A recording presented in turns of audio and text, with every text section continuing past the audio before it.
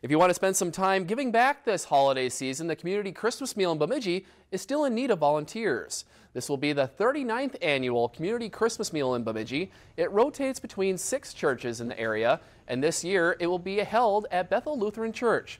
The community meals are the perfect way to get to know your neighbors. Whether you choose to volunteer or just enjoy the dinner, the meal will usually serve around 500 people, and right now they have only 70 volunteers.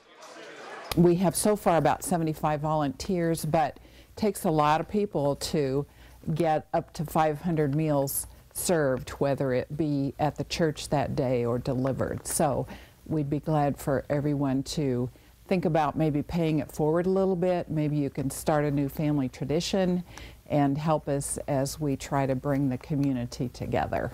Now, volunteers can be of all ages. Some families choose to volunteer together. There's also a wide variety of roles a volunteer can take, including making deliveries, serving, and working in the kitchen.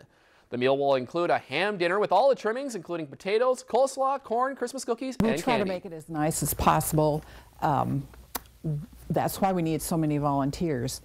That day, we have the people sit, and then volunteers bring them their meals. So I think that's kind of nice, to be able to sit and have somebody wait on you.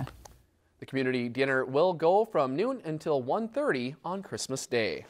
If you enjoyed this segment of Lakeland News, please consider making a tax-deductible contribution to Lakeland PBS.